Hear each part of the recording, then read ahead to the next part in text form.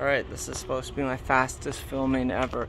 So my Armageddon plant, lots of fruit on it. Tomato plant, Tabasco plant, pretty good with the fruit. Sriracha, check out all the fruit on it. It's just tons. Same with the Demon Red over here. There's 2 plants in this, just like the Sriracha. Tons of fruit as well. 2 in this one. This is our habanero. Look at all the fruit in this one. What's a good angle? That's a good angle. Look at all that fruit. Then we got the Hungarian wax that started to throw up some flowers again. It's been in repairs, as you know, but it's doing much better now. Everything's looking better, even the leaves. The cherry tomatoes looking great over there. Regular tomatoes looking great.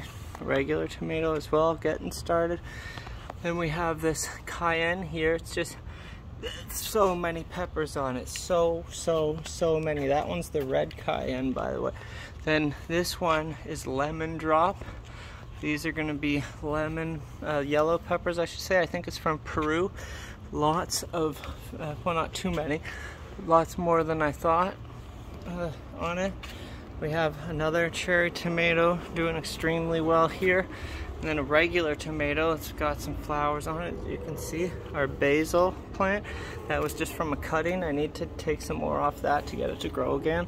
Somebody gifted me something that's kind of like a bok choy. I removed a bunch of leaves from it and then put it back in the ground to see how we can do. This is supposed to be Jamaica Red, though it doesn't exactly look like the ones that I've grown in the past, so maybe something else is going on, or maybe they're just gonna fill up. I don't know. Then we have the other cayenne. This one's the Ristra cayenne. Let's see, there's definitely some really big peppers in there if you can see through it. It's just a cluster in here. It's just such a big cluster. There's a big one back there. But yeah, it's a cluster. And then Armageddon, again, just tons of peppers.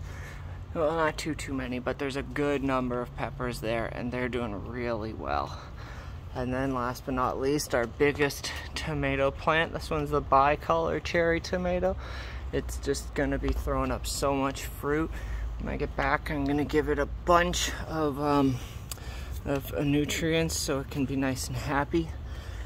Just in case, I'm not sure what's going on with these leaves over here.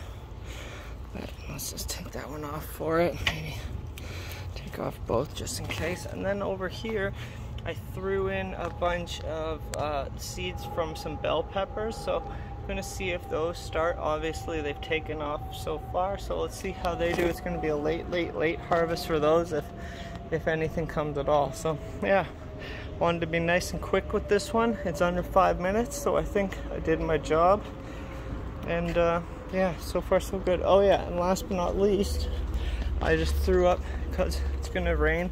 I'm gonna be out of town for a couple of days, so I threw my little ones over here so they're not just constantly getting flooded, which they always do. So hopefully they appreciate that. Hopefully my apple, oh geez, my apple trees, I think I should probably uppot them, but yeah, we'll do that next time.